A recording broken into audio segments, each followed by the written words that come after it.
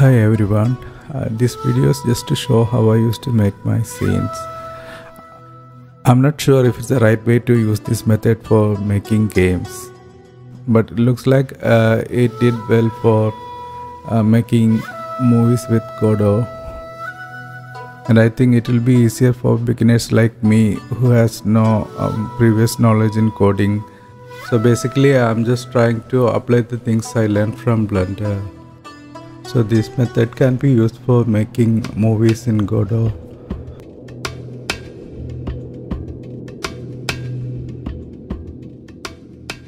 I usually start with a plain mesh in Blender, then scale it to whatever size I want. You can subdivide the mesh using remesh or any other way. Then you have to unwrap the UVs for texturing. Then go to texture paint and add a mask for the path.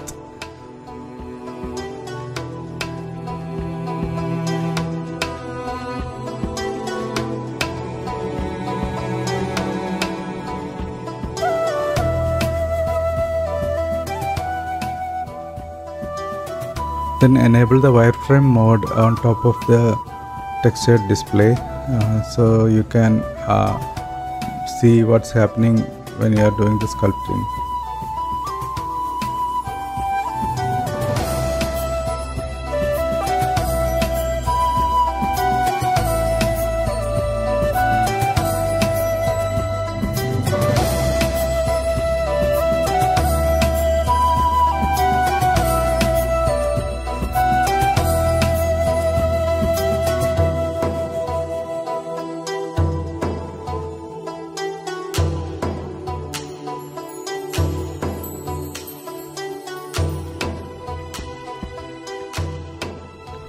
Now you can save the texture to a folder.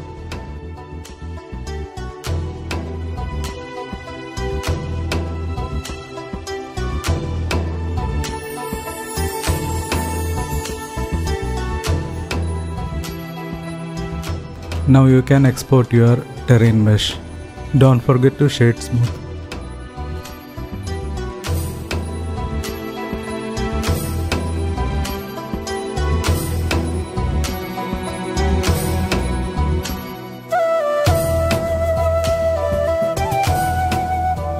Now you have to delete the areas which are not needed for the multi-mesh instances.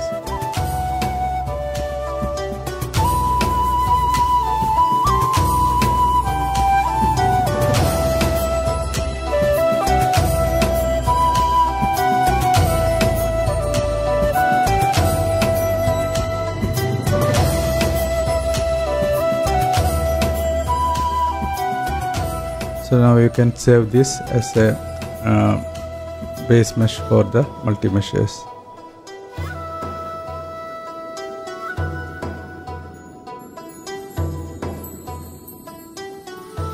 Now open the Godot and start a new project, and you can import all the files.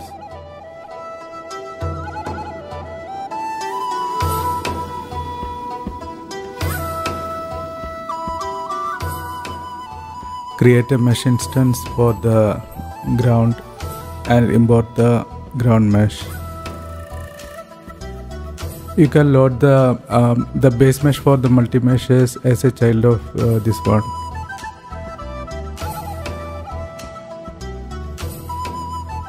You can turn off the visibility so it won't be shown in your render.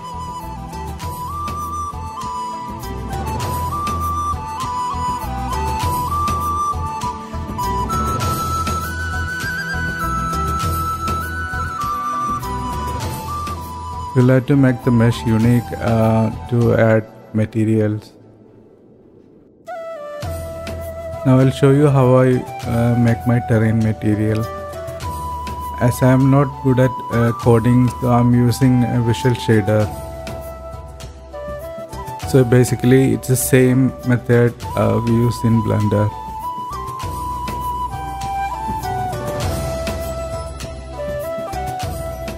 First I'm going to load the texture we created in Blender.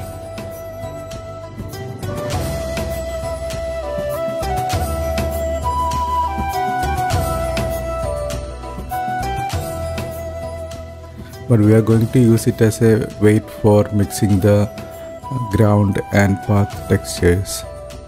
And most of my works I'm just experimenting with the fast noise light textures. Then you can add a color ramp to add colors to your noise texture.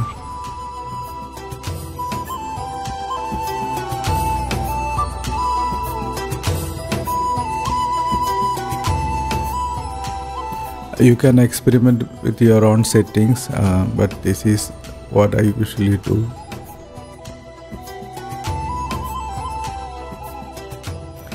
Create another noise texture for the normal map. Don't forget to enable the as normal map on the noise texture. You can adjust the normal map depth value.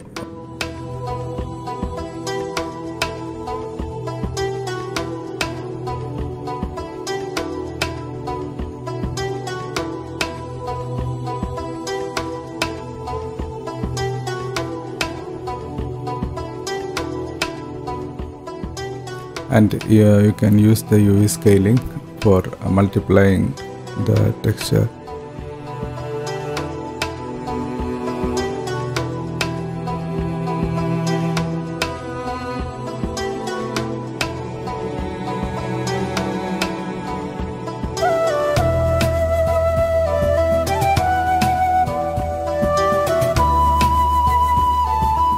Now we can create a mix node to mix the ground texture and the path texture.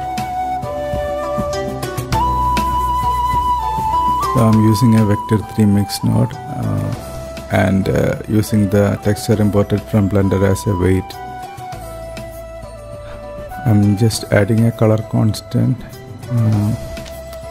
for the path.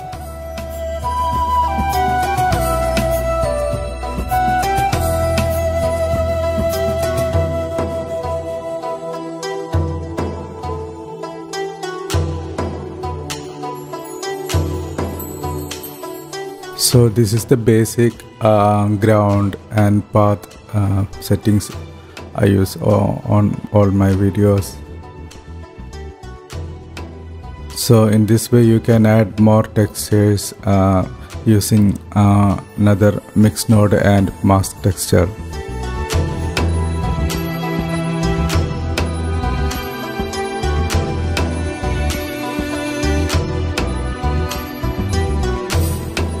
So for adding the grass, I'm just using a simple texture I created in Krita. In some of my videos I have used grass textures from OpenGameArt also. But just for demonstration I'm using this texture for now.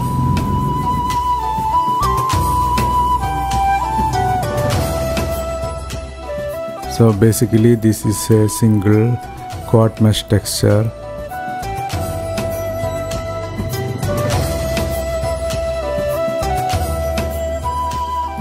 You can set the size as you want.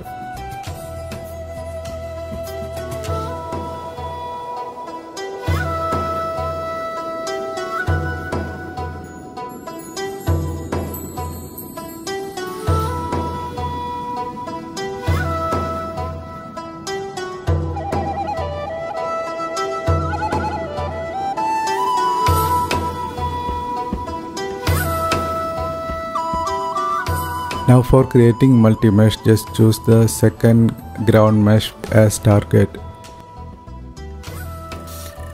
and the grass quad mesh as source. The rotation, tilt and scale you can set as you wish. I'm not sure if this method is good for making a lot of chunks and large terrains, but it works well for a small scene.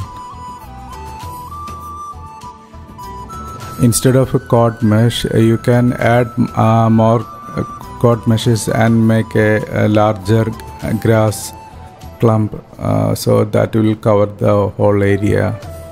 So just for demonstration purpose, I just used only a single chord mesh here.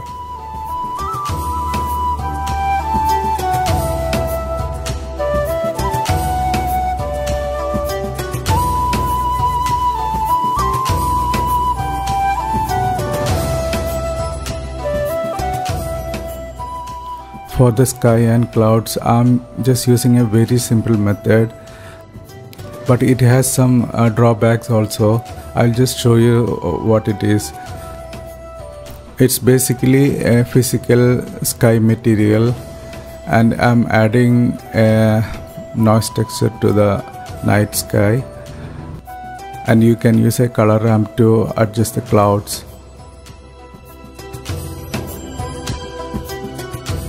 You can adjust the fractal settings for better clouds. But the problem with this method is that texture is not aligned properly. You can see this if you look at 90 degree above. But this won't be a problem if your game camera is not going to rotate 90 degree upwards. Then I usually use a depth fog to give some accent to the sky. So you can add some light blue tint which enhances the sky.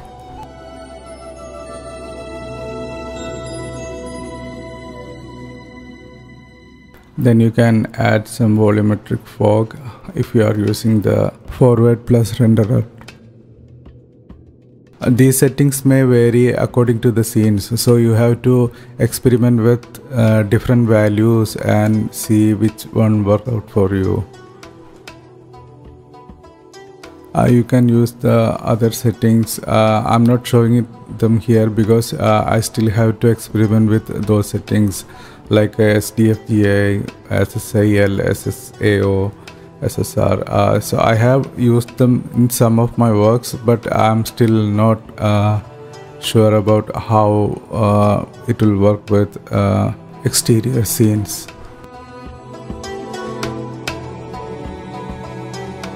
So this is the basic scene setup I used to do on all my videos. Now you can add rocks, trees, plants and anything using this same method.